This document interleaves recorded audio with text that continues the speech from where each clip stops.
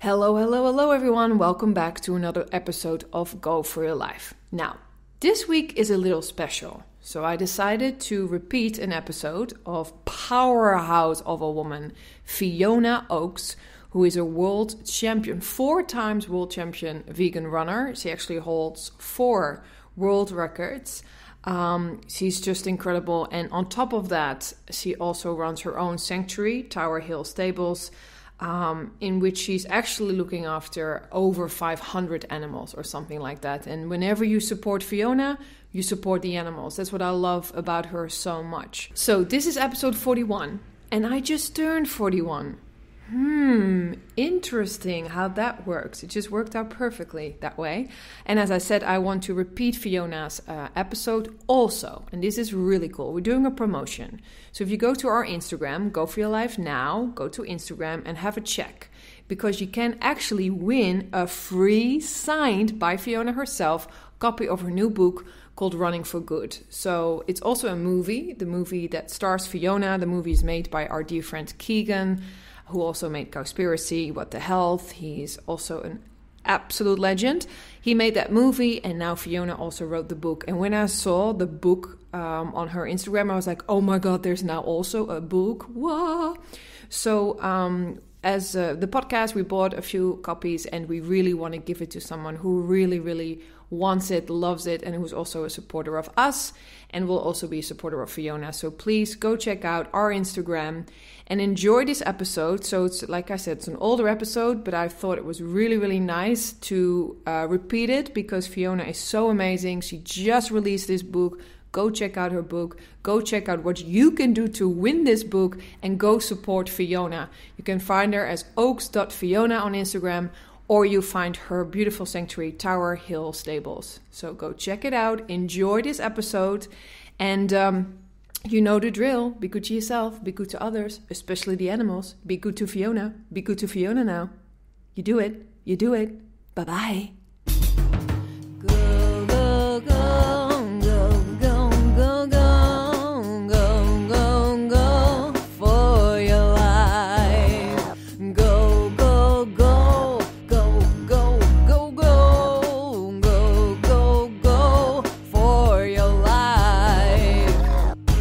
Your life. It's an amazing podcast, and it is presented and hosted by myself, Caro, and my sweet dog Sparky. Give it up for him. I hope you're ready. Enjoy. Yes, dear people, welcome back to a new episode of Go For Your Life. And today I have Fiona Oakes with me, all the way from England, Lisbon and England connection. If you don't know Fiona, I don't know what you're doing with your life. I'm a huge fan. I've seen her in Running for Good, an amazing movie from Keegan, who was in our podcast a few weeks ago. And now I'm going to chat a little bit with her today. Welcome, Fiona. Hi. Lovely Yay. to be with you. Yeah, I'm so happy you're here with me as well. So like I said when we were just chatting, I have so many questions because, you know, you do so many things. But I'll just start with the beginning because I saw you in Running for Good, a movie made by Keegan. And we follow you in this Sahara marathon, basically, right? Like a 6-day marathon in the desert. Yeah. And it's like 251 kilometers. It's round about. It's the race is always over 250k. It's between 250 and 260k. Yeah. Mm-hmm. And do you, because it's going to be happening again in April this year, right? Like, are you gonna do it again? Yes. Yes. Yes. Yes. Are you gonna do that again? All that we saw. To be honest with you, what Keegan didn't mention in the film is that was the 3rd time I'd done it. Wow. Yeah, and each time has been a new adventure. And in 2012, I was just coming off my road running career. My running is all about promoting veganism. So I kind of thought I'd done all I could with road running. Yeah. So somebody suggested to me, if you want to show how strong and fit and healthy a vegan person can be, do Marathon de Stapel. And I'm kind of like, that sounds like a really good idea. You know, it did in 2011 when I kind of was entering it, but not in 2012 when I actually was coming to do it. Wow. The week before the race, I fractured 2 toes. Wow. So I was now faced with going out to do this toughest foot race on the planet with 2 fractured toes, which I did. I became the first vegan woman to complete it. Wow. But I went through hell out there. I mean, on the long stage, which was about 85k that year, you could actually see the bone sticking out my little toe. And so, I mean, I was in a real state, but I got through it. I got through it midfield. And because I'd rescued a woman who was really struggling that year, she actually pulled out. Yeah. They said, if you want to come back next year without broken toes, we'd welcome you in the race. So I kind of thought, yeah, because there is a massive waiting list for people to actually go out there and do this. I thought, yeah, I'll go for it. But in the meantime, one of my my other friends, and I'm always a bit reluctant to say friends, because if people think your friends suggest you do this kind of thing, what do your enemies tell you to do? But they said, totally. They said, you know, why don't you do the polar races? You know, I mean, and well, what are they? And it's like a marathon at the North Pole and in Antarctica. And bearing in mind that the motive behind my running is to promote veganism all the time, I kind of thought, you know, this has got to be definitive proof that as a vegan, you're not going to walk around looking like you've been dug up, or you can just about get off the settee. If you can go to the North Pole and run a marathon, that's got to be definitive proof that you can do anything as a long-term vegan. So I looked into doing the North Pole Marathon, and it was too expensive, basically. And so I went back to Plan B of doing the Marathon des Sables again. But in the meantime, the race organizer of the North Pole offered me a place in the race. And it's absolutely at the same time as the Sahara race. So I grabbed the opportunity of going to the North Pole. I didn't just complete it. I won it. I broke a world record up there as fastest woman to ever run a marathon there, and pretty much one of the fastest people, podiums with the men. And that kind of put me out, you know, to go and like do the world records, which I did in 2013. And I went back to Marathon des Sables in 2014, and I was going really, really well in the race, like really top placed. And after the second day, one of my tent mates was in real trouble, a guy called Mike Julien. He got leukemia. He was taking chemotherapy, and he said he was going to have to pull out. He just could not stand it any longer, and he was so frightened of the prospect of the long stage, which was 100k. He said, I'm never going to get through it. I'm never going to get through it on my own. And then I kind of stepped in and said, well, if you're still in the race tomorrow and you definitely want to do the long stage, and no one else will help you, I'll stay with you and mentor you around it. I thought someone else might step in after I'd offered that, because I was in 5th place overall, but no one did. And Mike came back to the tent after, he came back to the finish line. It took me about 4 hours that day's stage, and it took him about 12. And he just threw himself into my arms and said, does your offer still stand for tomorrow? Wow. So I couldn't very well say, well, no, I've changed my mind now. no, man. No. Like, whatever, man. So I basically had to throw my race away to get him round. But I knew what it was like. He was doing it for a reason. He wanted to finish MDS. He wanted to prove to others that, you know, cancer does not have to define you. And I wanted him to help that. It's about... For me, it's about compassion over competition. Whether that compassion is extended to another competitor or to the animals that you're running for, that's always more important for me. So that's the 2 times previous that I'd done MDS. And then when Keegan filmed, he said, you know, I really want to film you doing something special. And I thought, well, I can't go back to the North Pole. I can't do the world records again. What about MDS? Because I knew that they got the logistics to get him where he needed to be to get the good shot. So he convinced me to go back and do it again. Quite frankly, why I'm going back this time is just because I'm completely crazy, I think. I'm going to go try and run it for myself this time. Wow, that was really... Yeah, because it is really... And I think the documentary is so...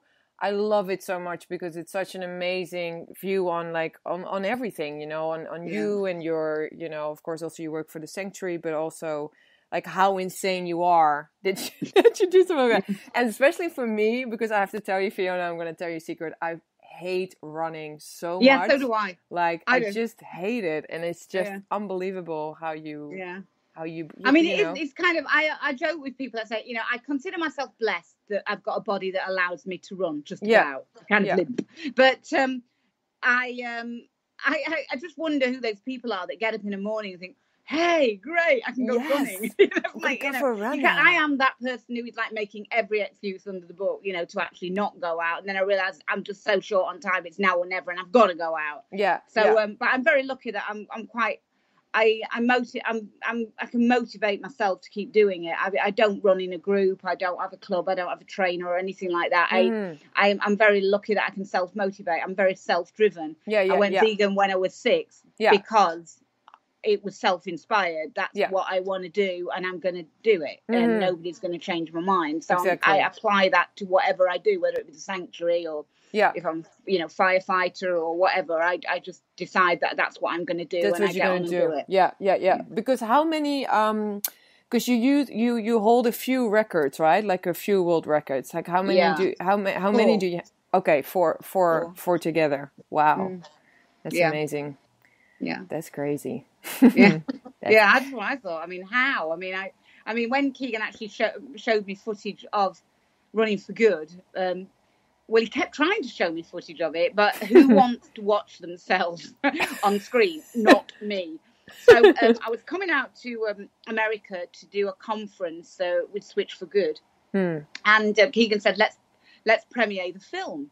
I get Rich Roll there to the cinema, and we premiere the film, and I was like, you know, I'm not sure about this. And I arrived in the cinema, and Rich came over to me and said, "Oh, you must be really proud of the film. It's wonderful, isn't it?" I said, "I don't know. I haven't watched it yet." And he looked at me and was like, "Oh, you haven't watched it yet." And I was going to be at the back of the cinema, kind of, you know, sort of dropping something on the floor when the credits rolled at the beginning, and then like popping up, "I found it." Oh, damn, I've missed the film. But no, he dragged me to the front of the cinema, and I'm kind of sitting next to Rich Roll and in this crowded cinema watching myself, and I thought, "Oh, this is just horrendous," you know. And I thought, calm down, woman.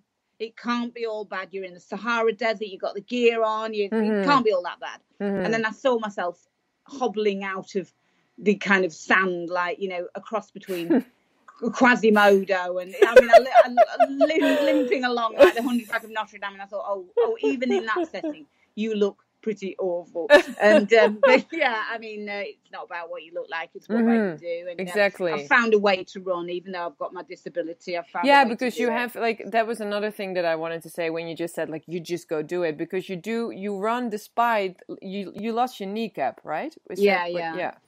And so that's is that hard? Like running, like, I mean, I was told when I had the surgeries, I had a lot of surgeries in my teenage years, nothing to do with being vegan. It was a problem that I got, an orthopedic problem with both my knees, lost my right kneecap, and they told me that you won't be able to walk properly, let alone run. I was very athletic as a junior and a teenager. So people say, well, why did you take to marathon running?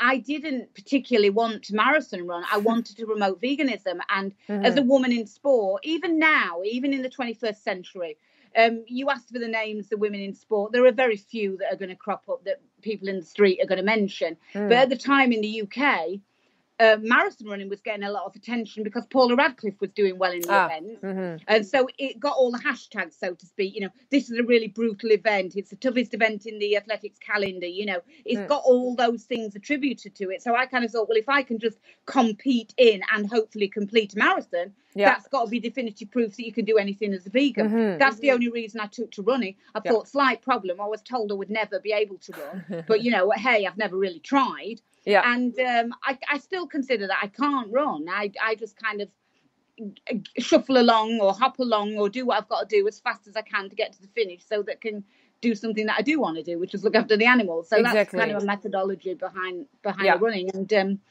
people say, well, what's your proudest moment with running? I think the proudest thing that I've ever done with my running is back in 2004, I was getting some good results.